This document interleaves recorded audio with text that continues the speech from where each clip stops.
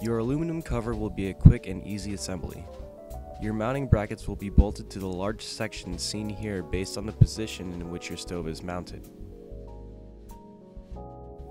Using the provided nuts and bolts from the aluminum cover mounting pack, secure both metal plates to the larger of the two cover sections. These should be bolted together tightly to ensure that the smaller cover section is secure once it's in position over the stove. Position both cover sections over the stove and use the angle bracket to lift the sections into a level position. Once you have found this position, use a pencil to mark through the angle bracket's hole onto the middle of the fence.